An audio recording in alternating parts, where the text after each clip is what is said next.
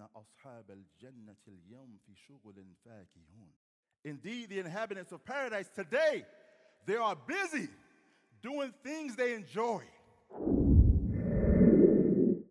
The messenger of Allah, the Prophet, sallallahu alaihi wasallam, he said that a man in paradise will ask Allah, my Lord, give me permission to farm. Allah will say to him, haven't I given you everything that you could desire? He's going to say, of course, but I love to farm. And so Allah Ta'ala is going to give him permission to farm, and his harvest is going to grow like the size of a mountain in an instant. Ibn Hajar, rahimahullah ta'ala, he said this hadith is proof that the inhabitants of paradise will be able to enjoy in paradise the worldly things they did in this life. But on a whole nother level, the fun things you did in this life, you'll be able to enjoy them in paradise on a whole nother level. Sheikh Uthaymeen, he said to the point that some scholars say the woman in paradise that wants to have a baby will be able to have a baby in paradise. There's no acts of worship in paradise. Here's your place where you pray at. There's no boredom. People don't get bored in paradise. No sleep and you don't get tired. But the hellfire also has activities. The hellfire also has activities. You can't just burn and do nothing. You have to burn and work. So, Uduhukuhu Sa'uda, we shall make them climb Sa'uda. The Prophet ﷺ said that this is a mountain in the hellfire. And the people of the hellfire will be forced to climb this mountain. And when they put their foot down, it's going to burn up. And when they lift it up, they're going to get a brand new foot. When they put their hand down, it's going to burn off. When they lift it up, they'll get a brand new hand. Climb the mountain of the hellfire. It's easier to pray. It's easier to pray right now. What decision are we making? The people of the hellfire, they don't get to sleep. Allah Ta'ala said, لَا يَذُوقُونَ فِيهَا بَرْدًا وَلَا شُرَابًا. They will not taste therein anything cool nor any drink. Ibn Abbas said the cool thing means sleep, no sleep. And you know the greatest thing in paradise, may Allah Ta'ala make me and you from them, is to look at the face of Allah Azza wa Jal. وَجُوهٌ يَوْمَئِذٍ نَاظِرَةٌ إِلَىٰ رَبِّهَا نَاظِرَةٌ. Faces that day shall be illuminated, bright, looking at their Lord. When the inhabitants of paradise enter paradise, the Prophet ﷺ told us, Allah Ta'ala will say to them, do you want that I should give you anything else? And they shall say, our Lord, you have brightened our faces. You have entered us into paradise, and you have saved us from the hellfire. Meaning, what else could we want? We have everything we want. And then Allah Azza wa Jalla is going to remove the veil from his face. And they will have not been given anything in paradise greater than looking at the Lord Azza wa Jalla. لِلَّذِينَ أَحْسَنُوا الْحُسْنَى وَزِيَادَةً. For those who do good, there is good, meaning paradise, and there's something extra looking at Allah Azza wa Jalla. But that's not it. Allah Ta'ala, he said, Salamun qawlan min Rabbin Rahim. Salam, a statement from the Lord All-Merciful. Allah Ta'ala will give salam to the people. You imagine your Lord giving you salams, receiving salam from your Lord, having a conversation. Allah Ta'ala will talk to the people and have a conversation. They'll hear his speech, Azza wa Jal. As for the people of hellfire, كَلَّا إِنَّهُمْ عَنْ رَبِّهِمْ يَوْمَئِذٍ لَمَحْجُوبُونَ. They shall not see their Lord. The greatest blessing, they shall be deprived of it. But nay, they shall be from their Lord that day veiled. And not only that, the inhabitants of the hellfire, may Allah save us from the hellfire. When they're in the hellfire, they're going to call out to Malik. وَنَادَوْا يَا مَالِكْ لِيَقْضِي عَلَيْنَا رَبُّكَ. And they will call out, oh Malik, call upon your Lord to kill us.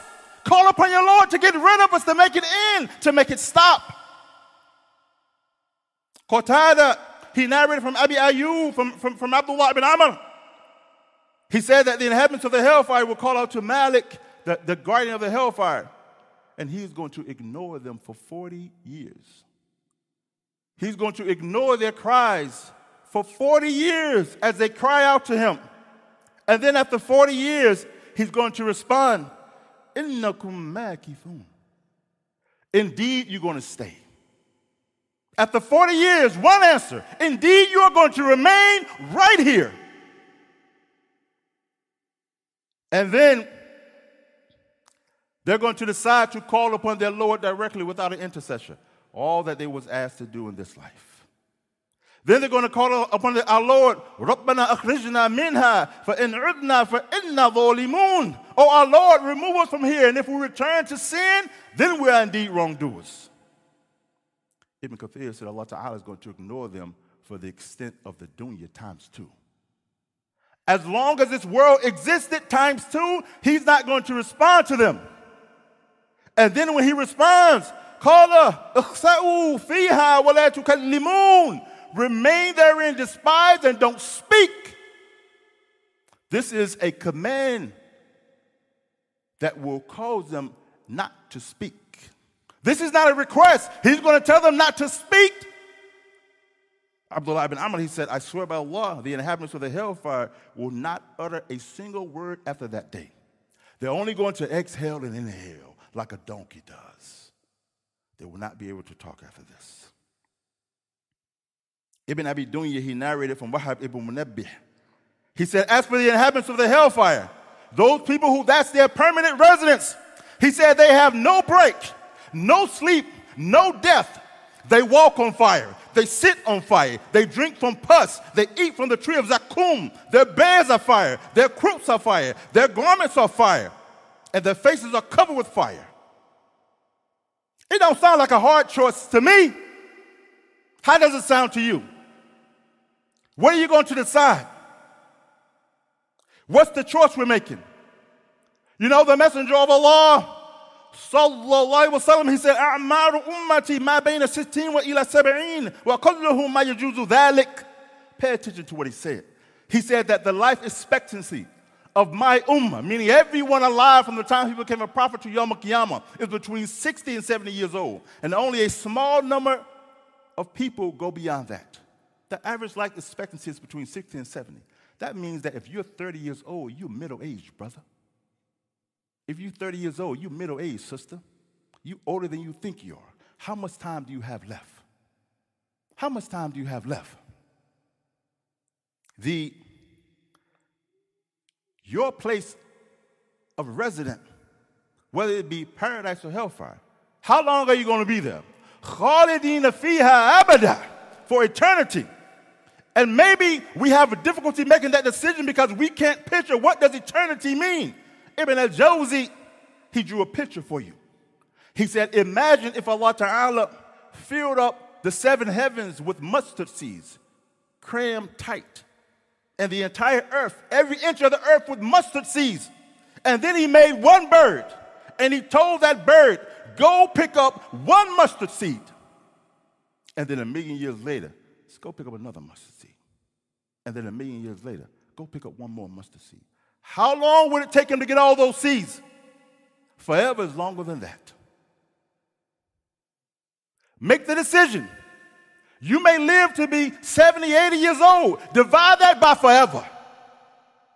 It's a simple answer. Obey your Lord, go to paradise. Disobey your Lord, go to the hellfire.